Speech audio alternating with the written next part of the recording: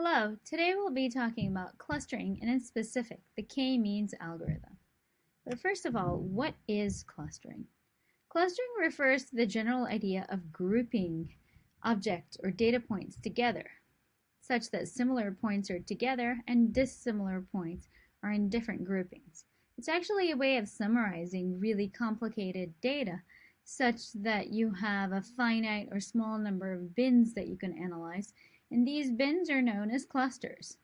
So if you implement the idea that you want to group similar objects together literally, then you might get something like linkage clustering or community detection, which we'll be talking about shortly. So in these kinds of algorithms, you look for what are the most similar objects. You initially group them together in small groups, and then you grow the groups by recurring on this idea. Another way of thinking about this is to take the whole data space and actually partition it. So when you partition data, you might want data points within the partition to be quite similar, but you might also want points in different partitions to be dissimilar or separated in some way, shape, or form. And so there are algorithms that also literally implement this kind of paradigm, with maybe the most famous one being the k-means algorithm, which was invented way back in 1967. If you take a look at what the k-means optimization is, it's actually an optimization on the mean squared error between every data point and the centroid of the partition into which it is placed. So just to go through the overall optimization setup, we have a bunch of data points x consisting of x1 through xn. Then what we do is we partition those data points into k partitions, s1 through sk, such that for every partition s sub I, we compute the variance or the deviation from the mean of the points in the partition. Then we try to minimize that. How do we actually do this? This is actually an alternating optimization. First, you can initialize k-means by picking k random cluster centroids. You can just pick k of your points to be cluster centroids. Then you can alternate the next two steps, the assignment step and the update step. In the assignment step, you go through every point in your data and you figure out which of these k centroids your point is closest to. And then you assign your data point to that centroid. So the clusters are determined by the centroids. And in the update step, you do the other way around. You look at all the points assigned to one cluster, then you recompute their means. And now you have new centroids. And now because you have new centroids, you can go back to the assignment step. And you can assign points based on which new centroid each point is closest to. And this process alternates. If you want to see what this process looks like, there's a very nice visualization in this website that we're going to see shortly.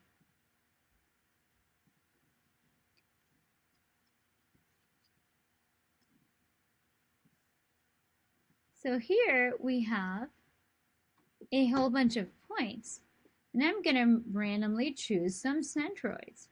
Let's say I choose 5 centroids. These centroids define partitions that look like this. So the next step would be to update the centroids. You see how each centroid moved to the center of its partition. Now I get to reassign points again and refine the partition. Then I update the centroids again and reassign points again. Update, reassign. Update, reassign. And this process will eventually converge to something where every point belongs to its centroid, and updating the centroid doesn't change it. So this is a little bit of an illustration of what the algorithm looks like.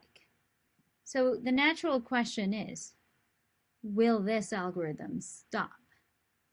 And the answer actually is yes. And why is that?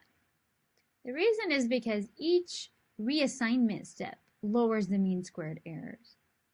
That's because you're assigning each point to a centroid that's closer to it than before. So this quantity is lower after each step. The same happens when you update the means. The means are actually getting closer to the points they're assigned to. So again, this expression, which is equivalent to this variance expression, is lowered. So what does that mean? You have some kind of error value that keeps decreasing, decreasing, decreasing, and decreasing until it can't decrease anymore.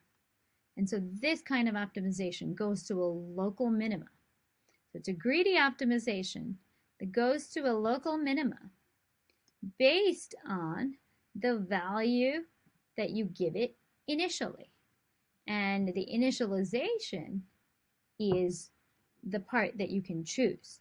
So you can have a random initialization to uniform points,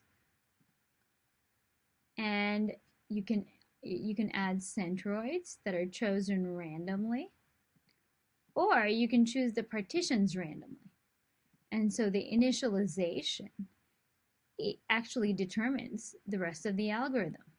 And so depending on the initialization, you can get to a different solution. But in general, most solutions you get to using most reasonable initializations are going to be fairly satisfactory. So this was an example of our first clustering algorithm. We'll continue to iterate on these to see how we can improve them. In specific, you might want to think about how k-means can be improved, for example, by looking, instead of Euclidean distances between points, some sort of manifold distances between your points.